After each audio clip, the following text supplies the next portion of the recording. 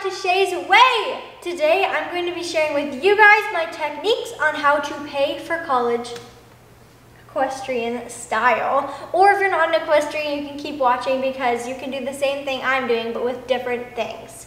And it's like whatever you're interested in that you don't need anymore, do what I'm about to do next. I'm showing you guys what I am selling because the way to get money, and other than a job or working, you can also sell things that you don't need. And I have a lot of equestrian stuff that I don't need. So my mom cleaned a bunch of my equestrian stuff to say thank you to my mom because she's a queen like that. However, I have some bridles in here. They're old polo bridles that I don't use anymore, and they need to be put back together. My mom does not know how to do that. So we're gonna talk college and selling stuff while I put together a bunch of old polo bridles. Pray for me to see if I can remember how to do this. You guys, like my mom and I are watching Heartland right now. We're like obsessed with it. We're on season 9 right now, and we're so close. I think there's a season 13 maybe or something, but we're getting close to the end. And so I was like, I'm gonna dress cowgirl style in honor of Heartland. You're cowboying it up. No, we're cowgirling it. Cowgirl it up. Yeah. If you guys see anything you're interested in, a little self-promo here, then you guys can check out my Instagram stories. I'm going to sell it, do a little story sale on Shay's Way Official or Facebook. I'll be hosting it on like equestrian groups as well as my Facebook page, Shay's Way. Okay.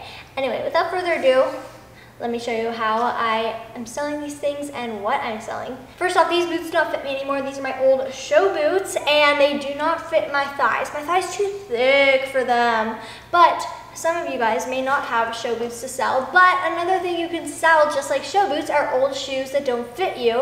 And how you can sell those is clean them up like my mom did. Make sure they look real nice. And then you sell them online through like Instagram, Facebook, Depop, eBay even, just a bunch of other selling websites, but be careful for the scam websites. You don't want to be scammed like that. These, by the way, these are my Ariats.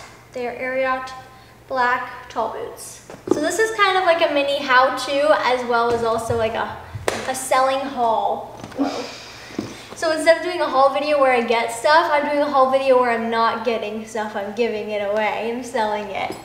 Yeah. And then another thing, this is an old girth that I used to use on Rocket, and it is a Devico girth. I'm selling this because it's horse tack. So you guys can sell your horse tack, or in relation, let's say you're not doing horseback riding, you can sell sports equipment or stuff that you don't use anymore for whatever sport you do, or gaming stuff. This is a Rocket's Devico girth, and it's super comfortable. It's really protected for the belly, but he a thick boy and grew out of it, so we gotta sell it. Okay, and then these I'm kind of sad to sell, but it's time. But these are my old polo knee pads. I used to play polo, and these are my favorite knee pads ever. Let's say you were in Taekwondo and you had knee pads for Taekwondo, you could sell them. I don't even know, I'm just coming up with random examples at this point. But yeah, this is another thing that I am selling. And these are really comfy. These are the comfiest knee pads in the entire universe. And somebody could whack you in the knee with a freaking mallet and you would not feel it. Actually, I've had many balls bounce on my knees that would normally hurt, but they don't hurt because knee pads. Always wear knee pads, kids, if you're in polo, otherwise you're gonna break a kneecap. I'm selling my old polo bits. So normally I would keep bits because it's always good to have bits, but these are polo bits, so I can't really use them on Rocket because they're just too heavy for his mouth. They're thick, you know? He does not be needing that. This one was, Pelham. This one was Toasties. Yeah, it was a Pelham. Yes, this is a Pelham. And then this is a Snaffle Pelham, I think. Or no, it's not a Snaffle Pelham. I don't know what I'm saying. Is that gay? No, these are all Pelhams. This is Cookie Dough's Pelham. It's a lighter bit because it's, I don't know anything about bits. Never mind. Okay, this one, this is also Cookie Dough's. Cookie Dough had two, this one's Cookie Dough's for sure. She had the lighter ones because she didn't take off on her riders. Okay, then these ones are jumper bits. This one's a little bit intense. I would never use it on Rocket. I had to use it on Toasty at one point. She was a little psycho, a little bit. She used to like to throw her head up and then she would like do this little like skip thing, and you'd be like, "Are we falling over?" And she'd be like, "Yes, ma'am." So So we had to use that on her for not for a long time, just for a little bit though. But this one's a little bit harder. It's a D-ring. Yeah, it's kind of a training thing. It's a D-ring something. Yeah. You'll figure it out when you post it. Right? Yeah, we'll figure out when I post it. Always be informed about your products that you are selling. I'm the bad example of that. Yeah. And then this is like a snaffly something bit. Kind of a snaffle, but it's not a snaffle completely because it's not exactly a snaffle, but it's lighter bit. And this was cookie doughs. I know so much about bits. I'm so knowledgeable. Wow. This is a curved chain, and curved chains are always used in polo, or they can sometimes be used in jumping too. And now for what we've all been waiting for. Let's build some bridles. So this is something that attaches to a polo bridle, and it goes like that on the horse. I don't really remember what it's called or what its purpose is, but it attaches to the girth, and I think it just like keeps the bridle together, I guess. I don't know. These are reins, just regular reins, and they're clip-on reins. Which, you know what, you don't even have to play polo to have clip-on reins. Clip-on reins are always just super nice and helpful. 3 years since I played polo, so that long? Yeah, 2017, oh, right? So like before when I played polo, I knew everything. I'd be like, I know what that bit is, I know what that does, I know everything. I was such a knowledgeable expert, and then I kind of lost it over the years. And so now I'm like, where do I stick these things? What are you? Oh, hey, what are you? Oh! It's got a tag on it. Okay, this is the bit part. Okay. Oh, okay. This is gonna attach somehow.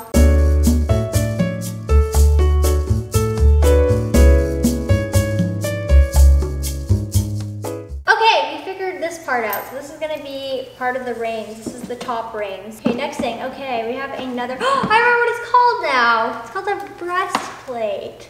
Breastplate. Yay. Oh, this is the martingale. So we have part of the polo bridle figured out. Yay. Yay! This is a lot of workout for me. Oh, this is so funny. So Toasty one time took off and broke my bridle, and she broke this part of the bridle, and so we had to get a new one, but of course we couldn't get it in the black color or the dark brown color, so we had to get it in orange color. So she had like one part that was just like not the same color. This is like the head goes on the crown. Neck. Yeah, behind the head. Behind the ears. Yeah. What are you? Like, what are you? Oh, it's a noseband. Okay, we found a noseband. Right? It's ginormous. I don't realize how big polo tack is until like you see it and you're like, that is actually large compared to jumping tack. Jumping tack is so light. Okay, so far we have a noseband. Liddy. Coolness. Cool beans. And then this will go under the noseband like that. So this is a very expensive custom polo brow band by the brand Masai Palm Beach. And it's really cool. It's pink. It was custom for Toasty, but it can be used on any horsey. So we're going to try to put it on this bridle and see if I remember how to do it. I did it! It only took hours, right? It only took 3 years. Off your life. Off of my lifespan. Oh my gosh. All right, yeah. All right, now we have this piece done. And then the rest would be just the bridle, the attachment to the bits. So, you can't put it together? We can't really put that together because we need the bit attached to it. Oh. So we just have to sell it with the reins. Okay. But we got, okay, we have actually, wait, we have a full bridle done. Woo, yay. Period. Okay, so we have this, and then there would be the bit, and then there would be these reins which would attach to the bit. And then there would be the draw reins. Yay! We found draw reins. All right, and then the draw reins would also attach to the bit. So now we have a full polo bridle. Holy crappers. Okay, let's go assemble our next one. So we got this thing. This one is taped because it broke, but it's perfectly taped and it's kind of cute because it's red. So, I mean, it's not that bad. Definitely a little bit of a, you'll have to, if you have an item that is damaged, you will have to reduce the price. But it is damaged, so you can't sell something that's damaged for full price. Okay, another thing in my first sale haul is my old pink Devico saddle. And this is so comfortable. Like, it's so comfortable. It's already, like, broken in even, so Yeah, pretty good. So anybody that buys this, it'd be really nice. Like, look how cute it is. It does have some wear and tear from bad riding on the blocks, but other than that, it's doing fine. It's living its best life. Last thing I'm selling are my old Veritas boots. I have pink ones now, and these were on our old horse Cookie Dough. They say Cookie Dough's name on it. So if you guys ever have things that say your name on it, you can still sell it, but you have to disclose that your name is on it. And it is removable though, I think. Some alcohol you could take off, Sharpie marker. Not sure about that one. So I'm gonna figure that one out. And then I like the back pair as well. Anyway, you guys are probably like, how the heck do I sell it though? So like, you can say that you can post it on social media, but how do you sell it? Well, the tricks to selling stuff is having a good description. People want to know what they're buying. You want to list any defaults of it, but you don't want to list too many defaults.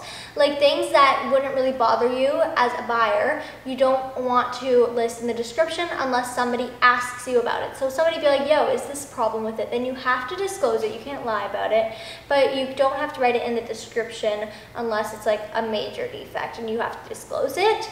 But if you're just selling something and maybe it has a scratch or two, you don't have to say it has scratches. Instead, somebody can say, does it have scratches? And you can let them know. It does have scratches. And then another thing is, so you have to have a good description, and then you want to have a catching title. So in the title, you want to have the name of the product in preferably all caps, and then some like fancy word describing it, like brand new or premium or vintage, just like something that will catch the person's eye and be like, is this easy to get or not? And try to make it not easy to get. Unless it is easy to get, then you're just better off using the name of it and making sure you choose a good price. Now let's talk about pricing. So for pricing, it all depends. If your item is brand new and it's, let's say your item is brand new, in perfect shape, and was expensive, you can make it maybe not the same price as you got it, unless that item is not really sold anymore or is hard to get. If the item is hard to get and not sold anymore and is brand new, then you can put it up a little bit higher. But if it's not, you can put it a little bit lower than the sales price, but you can still charge a higher price. However, if it's slightly used, you have to charge a little bit less. So let's say, I don't know, for example, let's say this bridle was $200 and it's the one that has the tape on it that I showed you earlier. So let's say that I was trying to sell the bridle with the tape on it and like I bought it for $200, but I used it a lot. I think I can maybe sell it for $75 just because that tape really takes away from the value of it. Or I could go to 100, but 150 is pretty hard to sell it at. But the other bridle, the one that's in fairly good shape, I could probably get 100 or 150 for it because it doesn't have any defects. And it comes with that amazing brow band. So actually, because of the brow band, I could say you could buy the brow band just separately, and they could buy the brow band for like 150 because it's in perfect condition, or if they want the whole bridle, then they could pay $200. And that's just an example. So you really just want to price it as a way that you're making money and not losing money. You want to make it fair to the buyer, because if it's not fair to the buyer, they're not going to buy it. They're going to find whoever did make it fair, but you also have to make it fair to yourself. Comment down below any questions you have about that as well. Another thing you do is you do hashtags. Hashtag it out on Facebook Marketplace. You do hashtags, and that draws people that are looking for that item in. Or you can find Facebook groups. Facebook groups is a huge thing that I've been selling a lot of stuff on, because people in the groups, you can go to an exact group where people are actually interested in this stuff, like horse network groups. And you can sell stuff and be like, hey, anybody want this? And then chances are there could be a buyer on that group that's looking for exactly what you are selling, and it's really freaking cool. So Facebook groups is actually huge. Like, I really like Facebook groups. I find a lot of good stuff on Facebook groups, like T-Wise, Broadway-wise, like Facebook groups, it'd be rolling. Like, we love that. Next thing you need is good pictures. So you can use your iPhone for it, but make sure you have good lighting and you show every part of the product that you are selling. So you have to have good pictures, you have to show everything. If you can't Photoshop any defects away from them, because people need to see what they're really buying. But you can make those pictures good. You can make them good quality, you can make it look better than it actually even is. Once you have those pictures, you have a description, you got your title, you are ready to sell. So we're gonna sell it on Facebook, like as I said, Facebook groups. You can sell it on the Facebook Marketplace, but you have to be careful because there is a lot of scammers out there, like a lot of scammers, and they will try to steal your money and make you do illegal things, which is scary. If you have anything higher than $200 or so, don't sell it on the marketplace. So anything expensive that you're selling, do not sell it on the marketplace because there's just too many scammers. Another one is eBay. eBay will take part of your commission fee, as will Facebook Marketplace, unless you use direct messages and you don't actually sell through Facebook Marketplace. But eBay, you have to sell through, and they will take part of your commission, and that's kind of like, you lose a lot of money on there, so it's like really kind of annoying. So eBay I don't totally recommend unless you're like selling something that like is really like vintage or something like that, or just like an iPad, all those things. But you're honestly better off trying to find somebody on Facebook in your area that wants the same thing, so you can get the full money. And then there's Depop, which also takes a fee as well, but Depop is really good for clothing. Like, it's really hard to sell clothing on Facebook, I feel like, but Depop is like all about clothing. It's all about like accessories, all that stuff. So Depop is just for like fun stuff. I sell some stuff on Depop, so check out my Depop. It's called SHAY'S, and I'm selling some Doc Martens, so. And then there's Instagram. You can sell things on your stories to your followers. So you post on your story and you say DM me for price, or you put the price on there, whichever you want. You post your picture, you post different pictures and a little thing, and people can DM you, and you can work it out from there. So you can work it out. If the person does not live nearby to you and you don't know them, you can use PayPal. And if you're underage, then make sure your parents are involved. So you can use PayPal or Venmo or Cash App, whatever money app you use. But you have to make sure it's secure and safe. So always keep your parent with you. If you are underage and you don't know how to do it all, then make sure that you are supervised so you don't get scammed, yo, because there's a lot of freaking scammers out there. Anyway, you guys, that is it. That is how you can make some money by selling stuff. I hope you guys enjoyed this video and learned something from it. I hope you guys enjoyed watching me struggle making a polo bridle, but you know what? I put 2 freaking polo bridles together. 2 of them. I'm impressed. Like, honestly, 3 years, haven't done it for a while. Anyway, thank you guys again so much for watching. If you like this video, make sure to like and subscribe. Also, don't forget to ring the bell because then you get notified when I post.